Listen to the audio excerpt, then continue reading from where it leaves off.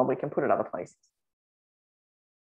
Guys, hi. My name's Kate, and I've set up a group because I want the resources for human beings where there's a group of teachers and there's a group of parents of children of all ages to come together so that we can figure out what this new version of the world and society might look like.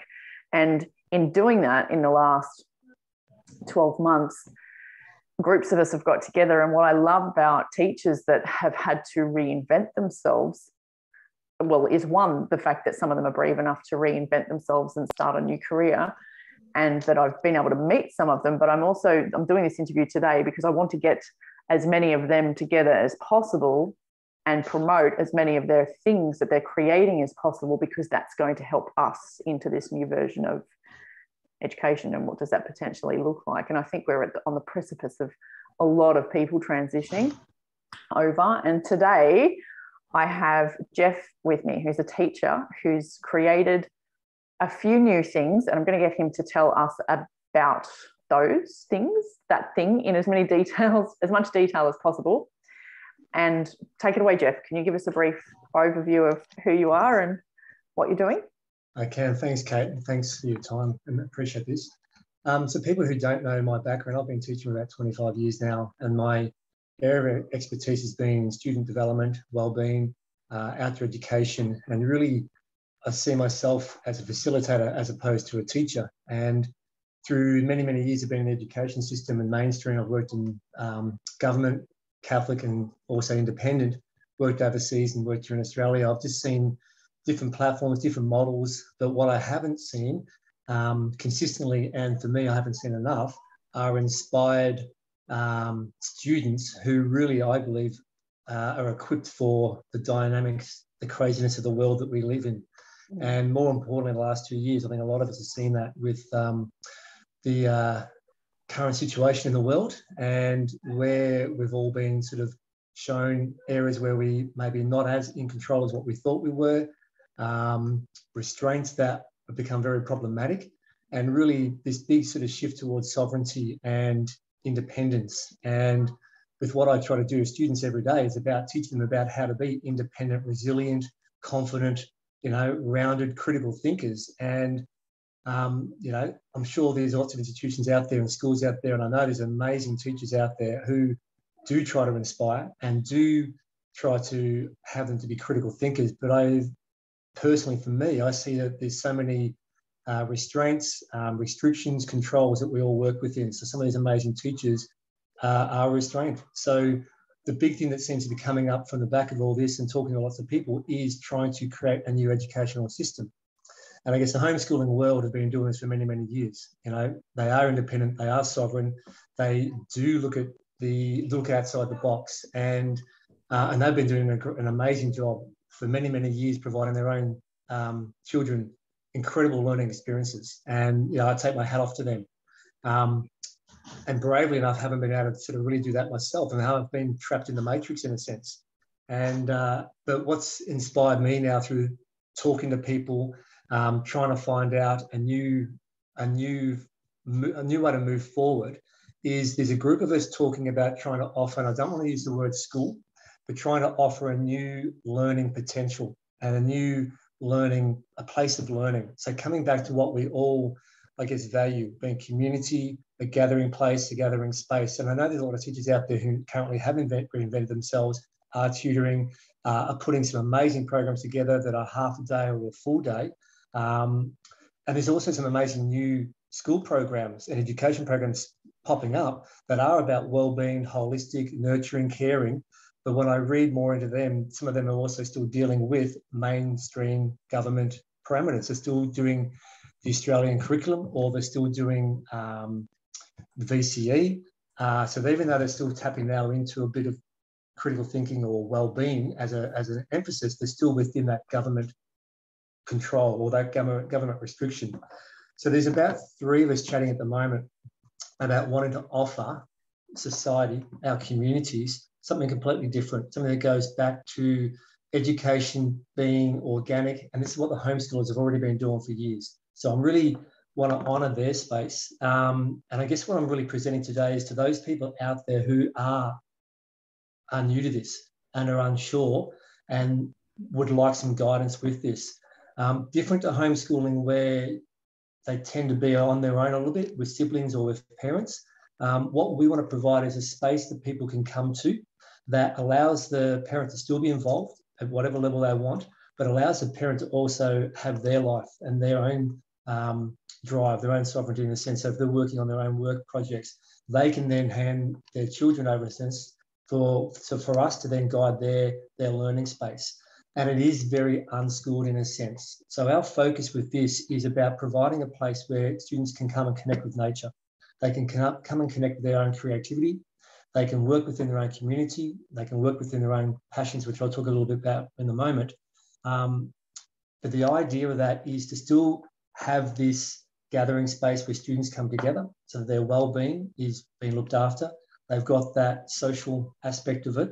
And yeah, together they then learn. So it's not following any government rules or any government education.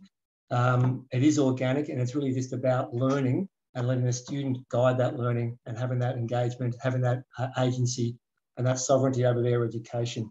But there is parameters obviously within that. So really trying to talk about it, we're trying to offer a model that's going to bring forth confident, critical thinkers, leaders, people who can critically analyse what's going on around them, have the skill set to then support each other, but bringing it back to, which I'm seeing massive movements with at the moment, which is phenomenal, coming back to community.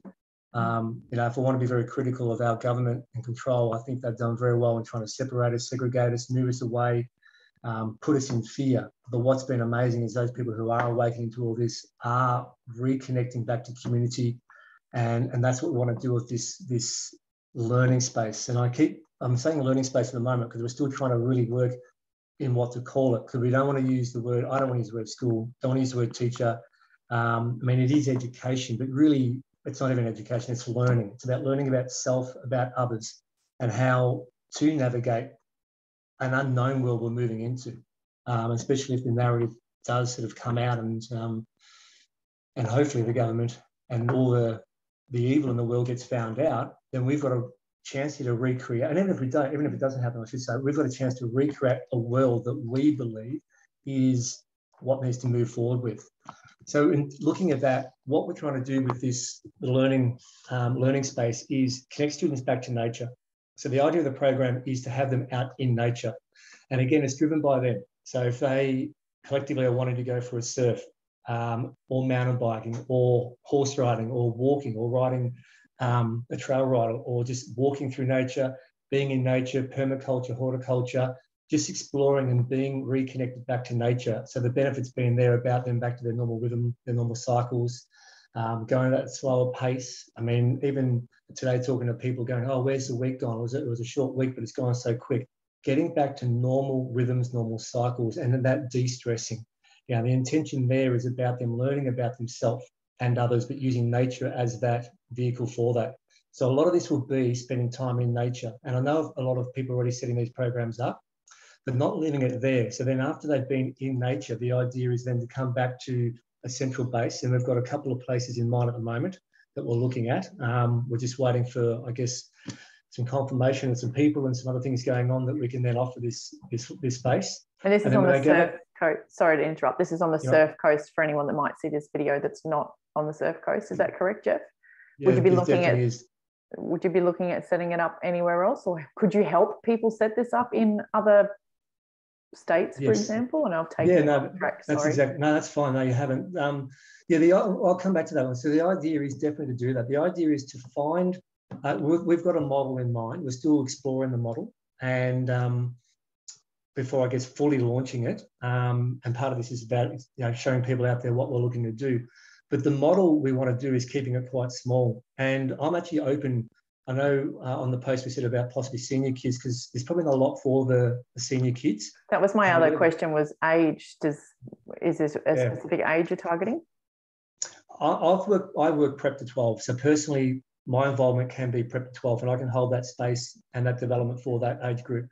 But there is a lot more out. There's not as much out there for the older kids. So I guess that's a bit of a target audience, because there's probably a lacking there for them to have that guidance with their learning. However, I'm very flexible, and the three of the people I'm talking about are very flexible with this. We've talked about maybe grade 6 upwards, but at the same time, if people looked at this model and went, wow, okay, this will work for junior school, for the younger children, then in answering the question, yes, the idea will be we want to keep numbers quite low. We believe, education or learning should always be in a smaller number, that more, 1 to 8, 1 to 10 is sort of good numbers. So if the numbers got more than that, we'd bring more teachers in and we'd use their expertise and skill set. But the idea also then is to put, once we've got a model that we feel has good flow and it's working for the people and gives back to the community, which is the premise of the whole system, is that model can then be picked up and then shared around. And the idea will be, and we are continuing to explore, we've almost found one also up in the Melton sort of region around Bacchus Marsh area as well, is when people realise that this works and this is actually an amazing learning space, that they are happy to then provide a building or a location, then the idea of this whole program is to then spread this far and wide. And not to grow the size of schools, but keeping it back to that small, tribal, community-minded focus. I think schools always talk about growing. It's all about money. It's an economic sort of wheel that turns around. So this is not about that. This is about the human growth, the student growth, and that happens in smaller group numbers. So hopefully that's answered the question. So yes, definitely picking it up and moving it around. Yes, definitely can support people with that. And the big thing at the moment is just simply finding locations. So I guess putting it out there to the ethos and to the world. I'm aware of one in the Surf Coast around the Bellbrae area. I've got one, as I said, that we're looking at around the Melton, Bacchus Marsh area. And I know of some really amazing groups down around the Otways area as well. So we're looking to explore those potential locations and offer this down there as well. And I guess trying to bring people into this as well, because as I said, there's people out there doing some amazing things in isolation or in solo, and that may serve their journey at the moment, which is amazing, and the power to them. But this is also, we're wanting to try and really help. I guess the big dream is, in the short term, we're wanting to try and help people out there who are just not quite sure, parents and students who are not quite sure, and give them this and provide them this space to grow and learn. But then the idea is, when we know this model is going to be successful, once it's successful, then we're going for everyone. We want to turn education on its head, and we want to get people to become awakened, and we want people to realise that academia is one thing, but understanding yourself and having that well-being is more important. I've seen far too many highly successful, well-educated people who are either alcoholics or they're abusing people or they're aggressive or they don't have the balance. And I've seen far too many students get to year 12 and trying to do their ATAR and they're stressed off their head and they literally drop out and they burn out, and the pressure and then the ranking and then the pressure of getting the university course, the pressure of, do I have to do this job? I've got to go and do this. We've lost sight of our soul and our connection to, I guess, ourself. So it's bringing it back to that more basic premise of why we're here and helping people find their purpose and find their why for life, find their passion, reconnect with passion. So the model, the focus, or I guess all the learning intentions besides that connect to nature, again, it's connecting to their creativity. So letting people explore their creative side, which again is all about well-being. So this is a mass. If you want to put this learning hub down to anything, it's a well-being school. It's a school of well-being. It's a school of just being well and being present and being connected to self-community.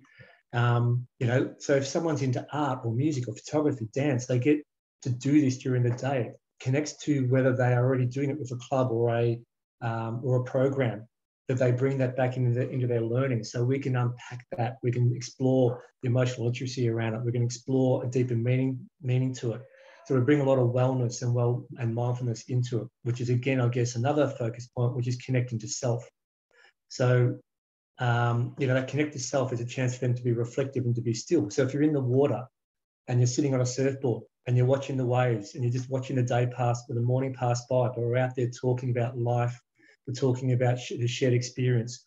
And again, stopping, having that stillness, having that time to reflect, which we don't get in our busy world and we don't get at school when the kids are waking up at 6 a.m. to get on a bus, by, to get out the door by 6:30, to get on a bus, to travel. For some of us, traveling 45 an hour on a bus.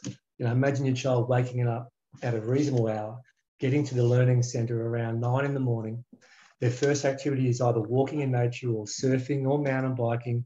They're smiling, they're filled with joy, they're at a slow pace, a relaxed pace. They come back to the learning centre, if you want to call it that, and then they're expressing themselves through creativity, sharing a meal. They're working on now next to the learning focus, which is connecting to community.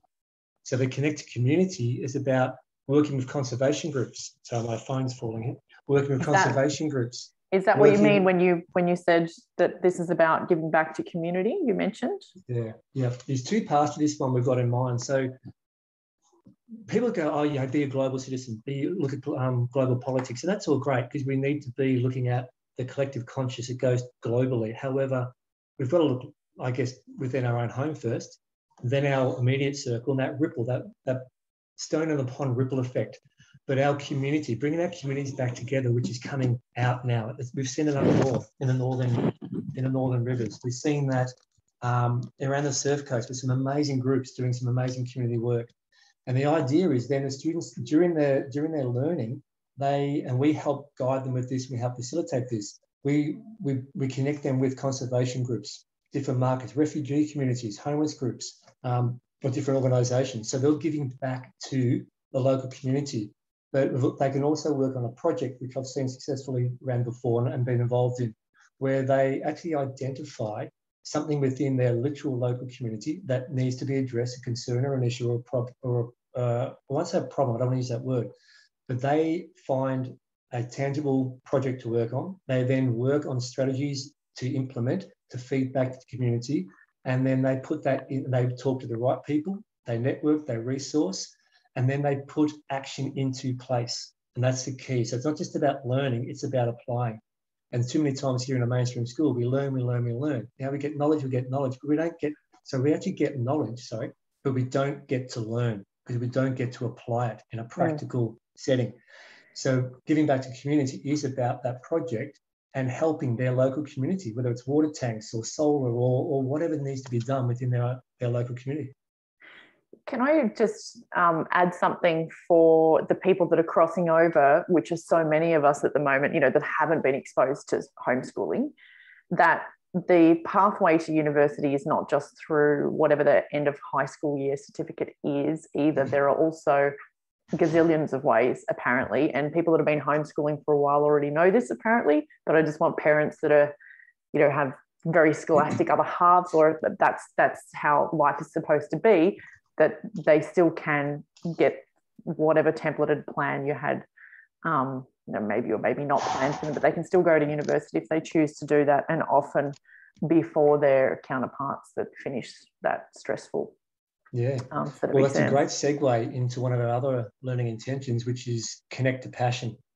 And so one of the people I'm speaking with, he's a bit of an entrepreneur and he's worked with students overseas in Kenya, Indonesia, here in Australia. And we really want to tap into the child's passion, and the learning is about their passion. So forget about, Macbeth, forget about, literature in that sort of context. The literature and the learning, the English and the maths and the science, if it needs to be, will be about their passion areas.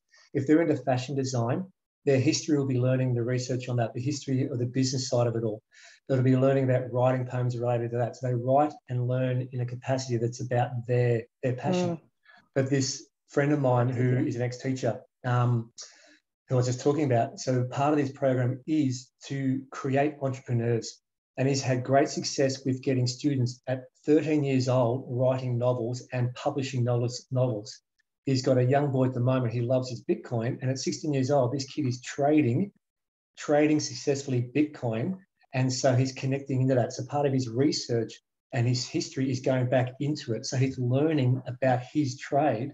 And what our aim with the whole connected passion is what you just said, Kate. We don't want people, we actually believe that we will fail people if they, after 16 years old, traditional year 10, they want to go back to VCE. We've failed them. because all the highly successful people in the world, most of them have not actually even been to university. We've been sold a lie of VCE, ATAR, university, and then by about mid-20, go and find your career. The statistics are so high of so many people who fall out of uni, don't get their first career, don't work in the career choice of their uni degree, go to the university for year one and go, hang on, this is not for me, and they want to then transfer or so forth. They have the stress of trying to get into university. This open university for those people. At 16 years old, you can be doing an online university course in engineering, in teaching, in anything. At 13 years old, there's a couple of courses in Australia for a 13-year-old to do open university. So now 13-year-old, there's a bit of a cost for that as well, but there's a cost to go to uni. So about 16, I think, is a great age to be doing online university courses while you're working with us. Well, you've already been working with us in terms of exploring your entrepreneurialism. So it's really just meant to complement what it is your passion is. For us, it's about 18 years old. You're set up with your own business. You're sovereign. You're not dependent on the government for money. And if we can get people to be independent and sovereign, which is the whole idea of Bitcoin and taking away the capacity for handouts. And if we're talking about the Great Reset, and I hope the hell it never happens, but if this is going to happen, they keep saying you'll own nothing and you'll be happy. So we don't want that. You want to have ownership of your life. You want to be in control of your life. So if the pension drops or if things happen, well, you're in control of your money. And to do that really is about you being in control of your business world, your livelihood, your money earnings, and then being smart about that. So that's really what that connected passion is. And part of that also is, linking and setting people up. And a lot of homeschoolers are doing this already. It's the unschooling. It's the child going to work in that industry.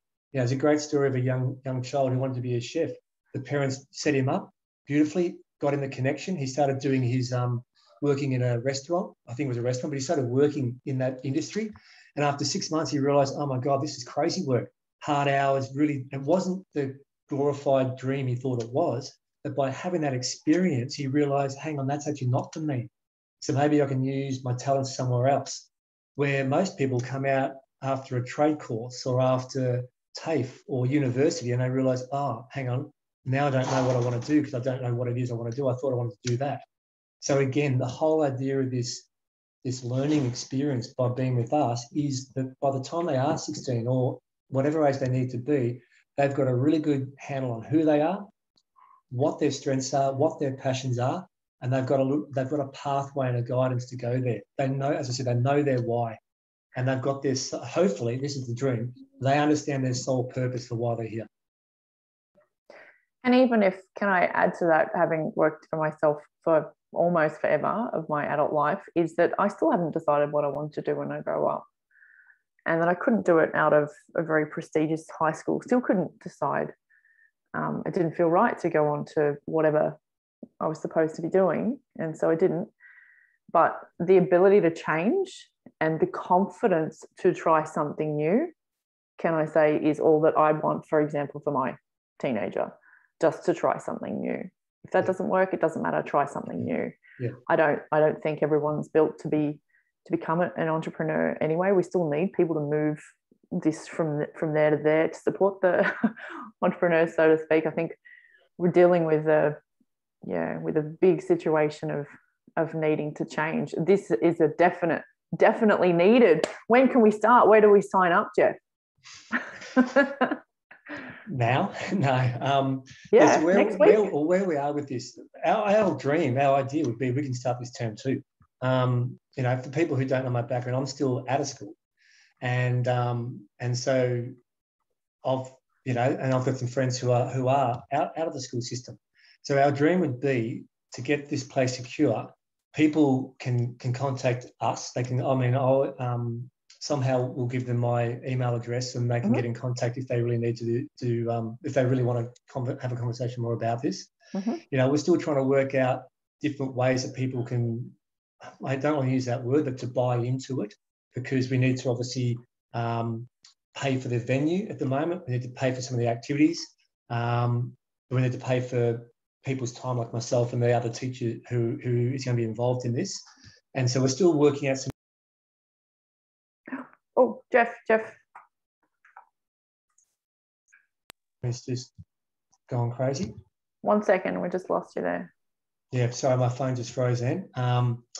So, but the idea is this: if I know around the start of term 2 will be when we would like to get it up and running. That would be the dream, to get up and running around then, which is about, what are we, 4 or 5 weeks away. Expression of interest now would be phenomenal. If there was a lot of people out there who just said, yep, this sounds amazing, I want to know more, I'm happy to talk to anyone one-to-one, privately. We're trying to do a talk, which we've already put a post up. We're trying to do a talk in Belbray at one of the properties in April, at the start of April. So even though that's sort of moving close into the end of this term, people are welcome to come to that as well. And as I said, people are welcome to definitely contact me. But look, I guess my mind's just gone on a second, but the big thing with all of this, it's about holding space for the child so they can really grow, be nurtured, understand who they are.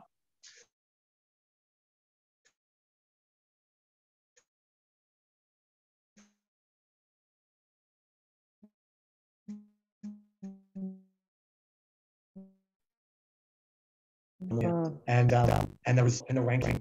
So again, imagine a school where there's no need for assessments. That's just to grade people. That's to get them ready for ATAR score, which grades people. That beautiful bell-shaped curve that gets someone into university is not a reflection of the person's ability, skill, or capability. So, and as you just said, which was great, there's other pathways to get to your end dream. There's other pathways to get to your potential, your work potential, your career, your livelihood, your income.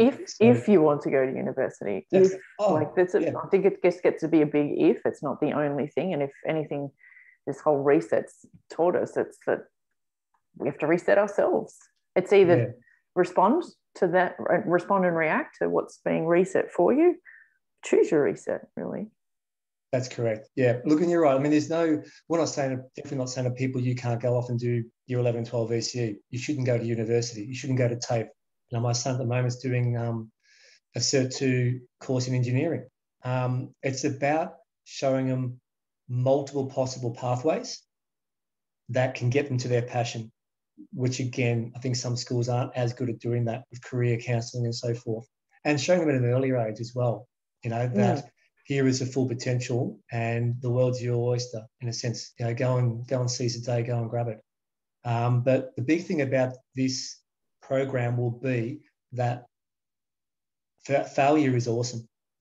Mistakes are great because that's how we learn. I see a lot of people, even adults, who are unwilling to try of fear of failure, of fear of being judged or thought poorly of. But we only learn through having a mistake. And that's why I love the word mistake. It's not a mistake as a negative. It's a mistake as a positive. It's a mistake. You just didn't get it right. Have another crack at it. Where if we had more young people willing to try, willing to do, how much more of a positive society we would live in. People to get their hands dirty, roll their sleeves up, get in, own their baggage, own their, pardon my words, but own their shit.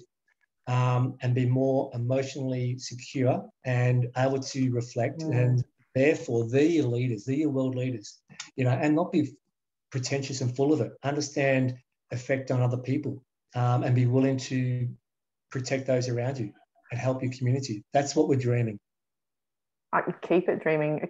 To be honest, I don't know if you probably have thought about the impact of this long term, because you're at the precipice and the beginning of something that's going to grow into. That's a new revolution, really, isn't it? Yeah. As I said, there's some schools out there who are doing this and they do it, but I still feel there's lots of restraints around it. And I've worked in far too many schools that they will talk a talk, but they don't walk it. They say they've got a wellbeing program. They say they have this program, but I don't see it every day. So that's where we're at. So look, moving forward for this, it's really about, if anyone wants to know more, and if anyone is excited, the same as we're excited by it, then I'd love to hear from them. We're still working on getting this right, and we know it's going to be very organic. We know we're going to start with just a handful of people, which is great. We're going to keep the numbers very limited anyway, And if there is an overwhelming expression of interest, we'll be creative in how we can establish that. People might only want to come and tap in for a date. They might want to come and do two or 3 days. Our idea at the moment is starting around 9 o'clock and finishing by about 2 o'clock. It won't be a normal day thing. And it depends on the day too. We'll guide the students if Wednesday afternoon is better for them to go and do their community project or their work experience or whatever it is they're doing. Then it's very fluid. It's very much driven by the students. So it's just not this one model fits all. It's really going to be about the child driving it and steering it and us holding space for them. But a lot of the nature-based activity, the mindfulness, the well-being, that will be us then, coming together and providing that for them, which will then help flourish them in their other areas. And then hopefully we can start this in about term 2. It sounds exciting. What's your email address, Jeff, if someone wants to get in contact? Yeah, I know we'll definitely write it in the text, but might as well say it. So it's basically my full name. So it's Jeff Rieniets, and it's the good thing is our names appear on the screen here right now. So it's JEFFRIENIETS, and it's at protonmail.com. Yeah. So my full name, no spaces or dots, at protonmail.com. And then, as I said, very happy to explore this more with families, and also happy to receive any thoughts and feedback, I guess. If there's anybody out there who's gone, look, I've been thinking about this as well, love to be involved, or parents out there or children going, this sounds what my child needs. Have you thought about this or that? Then, I see this as a community project as well, a collective conscious project. This is about giving back to us. And it's not meant to be controlled by anyone or anything. It's meant to be all of us involved, a bit like the homeschooling system, but it's just got a few more helpful guidance, I guess, for those people who can't do it on their own. So we're here to help. That's an amazing idea. I'm very much wishing it was around 10 years ago, but anyway, it wasn't meant to be. It was meant to be now. So I'm sure everybody who wants to get involved can definitely should contact you. And I know you'll be open to as many conversations as possible about it. Let's get the teenagers there. This is going to be interesting. Yeah. Will you do any after school times, do you think? I'm not going to say no to anything. It's got to suit the people. So that would be something we would definitely explore. It's something we haven't thought about, to be honest, but we have definitely thought about it's got to be right for the people. So, yeah. I'll talk to you about that later. Yeah, I'll talk to you about that later then. I was just thinking for a trial for kids that are already in school, because you know how it is when they start getting their own opinions and they've got to want to go. So yeah, definitely. Well, I guess on that as well, though, good old Aussie sickie, that's always a great thing to do. Ah, yes. So, and I mean that with total respect, because it's the mental health day, a well-being day, so a day staying at home, well, a day coming to do our program for a day to trial it. Definitely.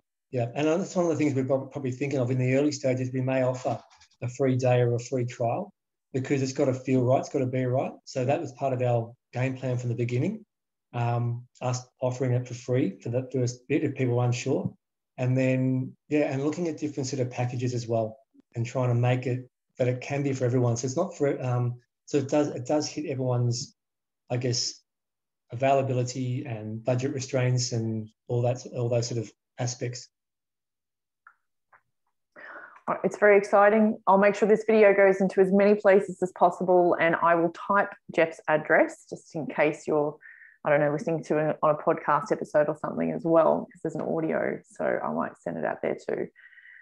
Thank you so much for your time, Jeff. I know this will be installment 1 of probably many, and feel free to tag Jeff in that group, the homeschooling group, if that's where you're seeing this, and we'll get in touch soon. Great. Thank you for your time, Kate. You're welcome.